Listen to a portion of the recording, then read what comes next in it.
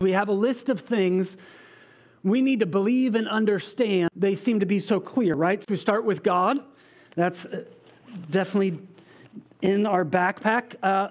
The Holy Spirit, Jesus, maybe I can fit one more. Baptism, creation. Don't drink, don't smoke. It's not just about actions, too. So I need to believe the right thing about LGBTQ, all of that. Church attendance. Got to go to church. Prayer, communion. Women in ministry. Got my faith all nice and packaged up. I got my faith figured out. But there's some problems with this. This mentality of faith just being stuffed into a backpack. I don't have any room for growth in Christ, maturity like Joshua talked about last week. I don't have any room for that because it's zipped up. Another problem with this is a burden way too heavy for anybody else to carry.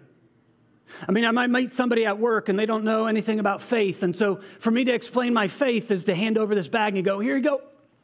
Yeah. And they're never going to pick that up. Even if they attempt to pick that up, they look at your faith and go, well, I thought it was about Jesus, but I really can't find Jesus. Oh, yep, Jesus is in there. And even though you don't intend it, Jesus gets lost in all the other beliefs of your faith.